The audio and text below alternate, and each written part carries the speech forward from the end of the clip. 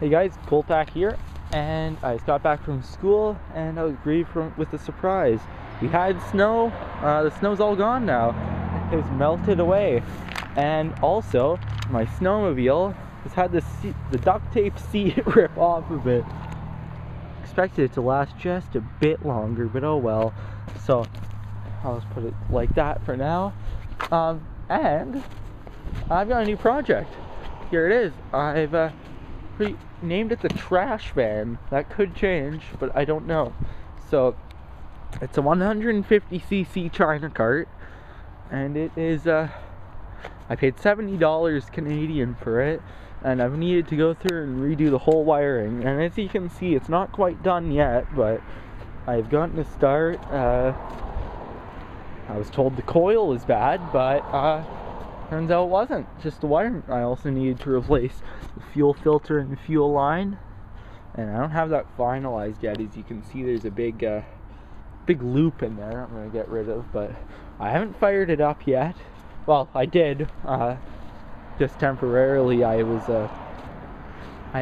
jerry-rigged up a fuel line and found the carbs dirty. As to be expected, like, that gas sat so long it burnt a hole through the fuel filter. So that's that. But all I need to do it after my wiring is clean out my carburetor.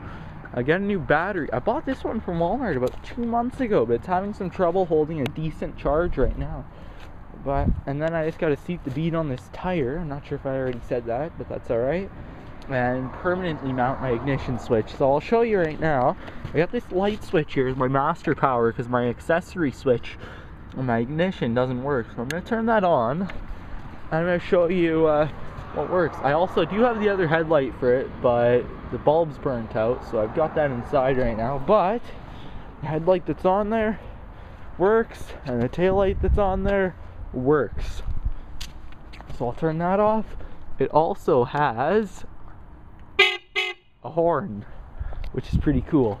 And if you couldn't tell, I'm using a new camera. I got this Kodak Z18 secondhand for 20 bucks. Not bad.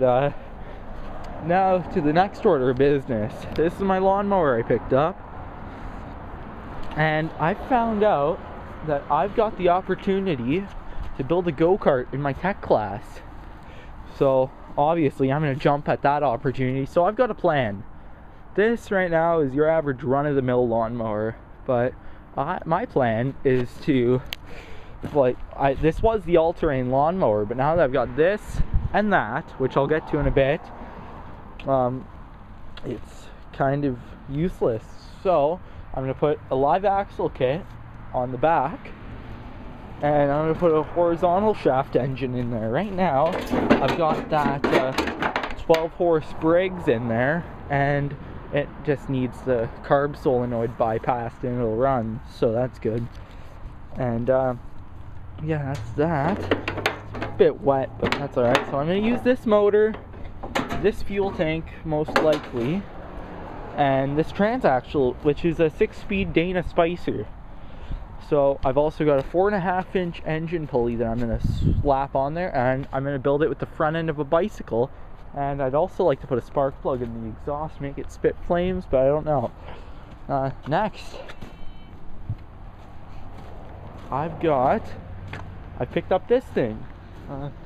Paid $60 for it. Not a bad deal, and it runs. The fuel just leaks a little due to the fuel and water separator on the tank not working, and the throttle cable is kind of junk. So I gotta fix that, but that's it. Next order of business. This here I've named the Devil's Armpits. This is my full suspension go-kart I picked up. The back tires are at my grandpa's right now, so I can seat the beads. Pretty heavy duty. It's pretty cool. It's got a 10 horse Tecumseh, which is in here, right there. That's my 10 horse. That is my 10 horse Briggs, and my blown up 14.5 Briggs. So that's all I really got in there. And other than that, I picked up these two Maxxis Razor 20x10x10 tires, and I'm gonna hopefully put those on the back of that go-kart. But I'm gonna be swapping.